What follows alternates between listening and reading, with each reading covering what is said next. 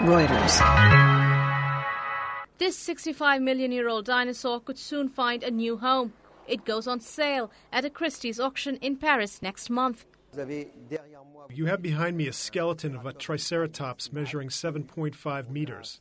It's a specimen of maximum size, which is very rare, even in museums today. It's only the fourth specimen of this size known.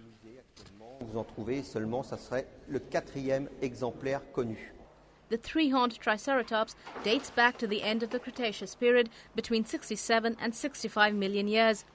This skeleton was discovered in North Dakota in 2004. It weighs almost 2 tons. It took a team of paleontologists 8 hours to reconstruct the dinosaur, whose bones had to be shipped in separate boxes. And it doesn't come cheap.